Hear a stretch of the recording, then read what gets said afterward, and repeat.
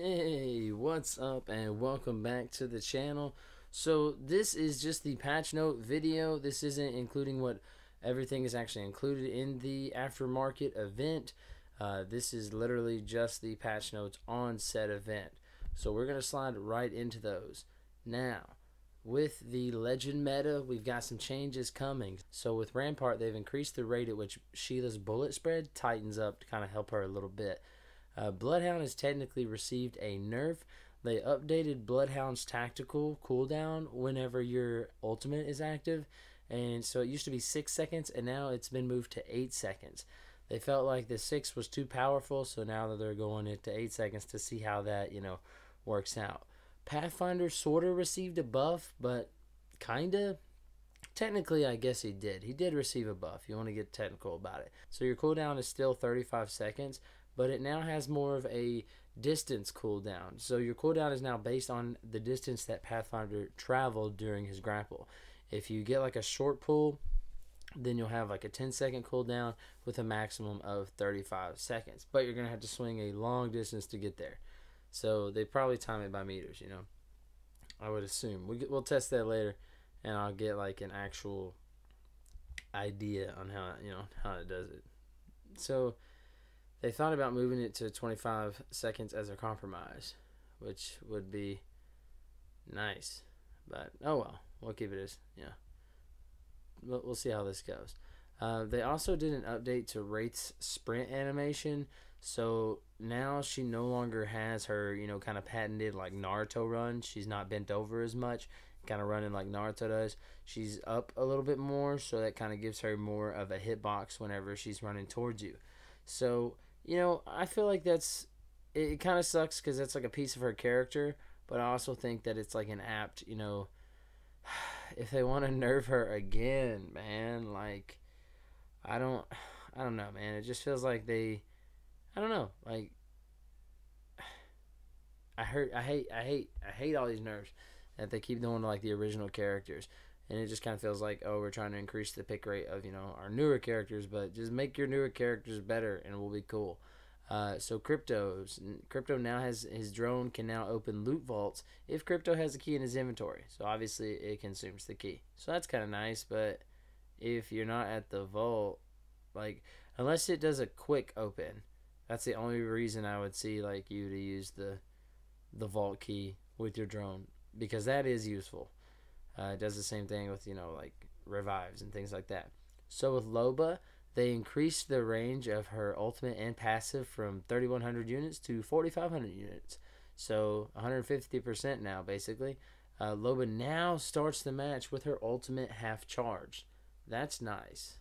I like that idea, because being able to do her boutique early is definitely useful whenever you're wanting to like loot and then get. The weapons have seen a couple of changes here. So with the Devotion, they have increased the hip fire spread at a base level and also increasing the spread added while firing. So that's all up on the Devotion there. For the Spitfire, they've tried to keep the hip fire numbers consistent with all the weapons on like the same class. So they increased the hip fire spread to the Spitfire as well. But to compensate for that, they're reducing the horizontal recoil of the Spitfire. So you introduce a character or legend who's like gets her passive buffs, LMGs, and then you nerf LMGs. Okay. So the triple take, they have nerfed it a little bit. It has a reduced fire rate from 1.4 to 1.3 now. So that's going to hurt a little bit. I don't disagree with that. I feel like it pops off a little quick for, what it is. I like it, though. Don't get me wrong.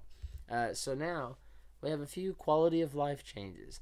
There's now a loot prompt, which shows how much damage an Evo shield has accumulated, so you can make it a better decision as far as like when replacing it. Because me, I always just kind of take a look, like I check my damage, and then sometimes I'll replace it if it's worth it, or I'll use those shield cells if not. So this kind of lets you do it a little quicker so you can see immediately, which is useful. Hopefully whenever it's in the death box, it still has that same little indicator. Otherwise that's gonna suck a little. So now you're able to switch to the same level armor no problem if it's closer to evolving. So that's kind of nice. Also, there if somebody needs it, if they like say that they need a particular item, then now whenever you find that item on the map, then it'll have like a little ping indicator for you to ping it because somebody needs it. I'll have a little guy with his hand up like, hey man, I needed that. So it's kind of useful. So now there's a performance display update. So it's a new option that activates a panel that appears in the top right corner of your screen during a match. So the data that is displayed is the frames per second, the latency, the loss, the choke, and the in and out. So the frames per second is how quickly your game is rendering frames. The latency is the time in milliseconds it takes for your game client to communicate to the server and back. Loss indicates the percentage of packet data lost per second on its way to you. And then choke indicates the percentage of the packet data congestion on its way from the server. In and out is the amount of data that's being sent from and to the server. If you're noticing persistent issues while playing, the display may help you out and them on how to identify what's going on. So that's pretty useful. That's what that's pretty nice. I like that. I would really like a damage counter. Just saying.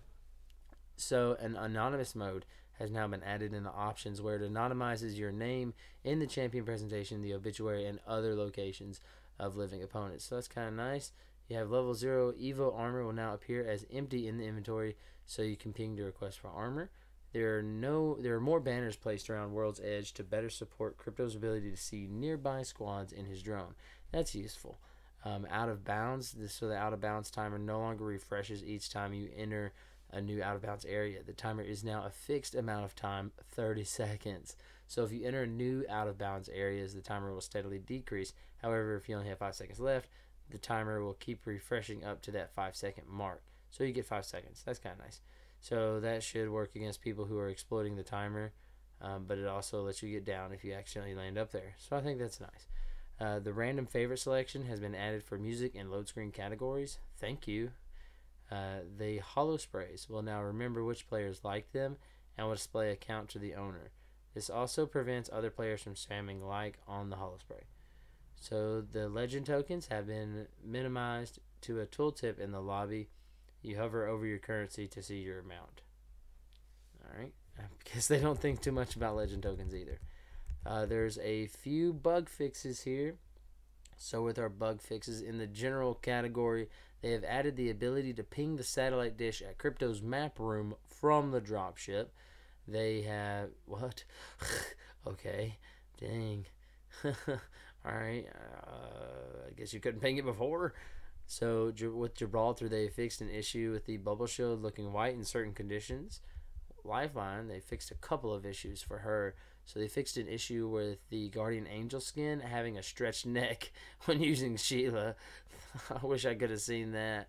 They fixed an issue where care packages would not be allowed to be placed on certain parts of capacitor, rig, or salvage in Kings Canyon. Yeah, I ran into that 1 or 2 times, but it's nothing, doesn't kill it. So with Caustic, they fixed Caustic's barrels from being placed at an angle on shipping crates. Mirage has a couple of fixes. They fixed an issue that prevented Mirage decoys from being pinged. They also fixed an issue that did not allow Crypto's drone to highlight decoys. Octane. So, man, Octane has like this bug where you use his stem and he doesn't like run fast. He runs slow actually. It's like he ODs. I don't like if that was part of the character, it'd be kind of neat, honestly. But like it's not. It's never been made a part of the character. But that's not what they fixed here. They fixed a visual issue that removed Revenant's shadow form from a player after jumping off an Octane jump pad, and they fixed an issue with the jump pad clipping into the ground in certain areas. So with Crypto, they fixed an issue with his drone not detecting Watson's security fences. They fixed an audio issue with survey beacons sometimes making very little noise when using it as Crypto's drone. Yeah, because it's immediate, so it just goes doom. It's useful.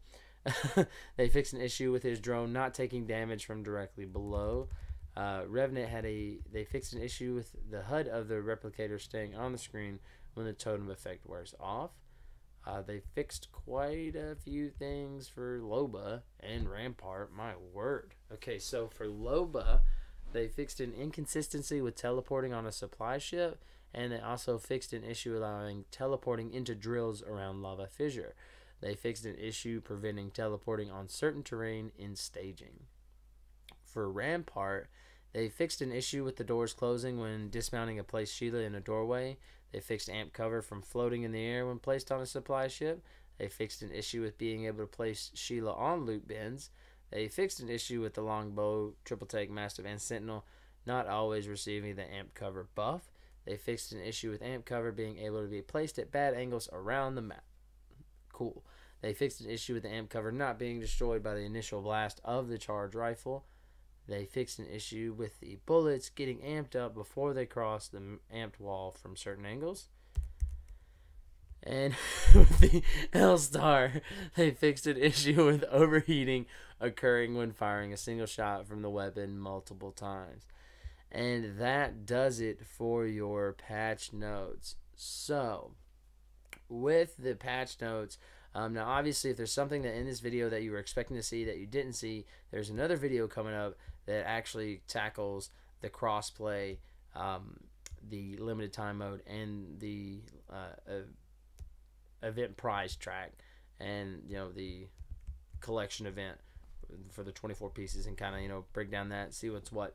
Hey man, I want to know what you think about this season. You know what I'm saying? Like, it's been a while. Let me know how you're doing in season 6. Let me know how you've fared so far. Let me know if you're enjoying it, if you're hating it, what's up with it. Let me know how you're feeling about Caustic getting his heirloom, and let me know how you feel. Who do you want next? What heirloom do you want next? Let me know down in the comments below. As always, thank you so much for watching. Catch you guys later. And I'm pretty sure that's 12 minutes.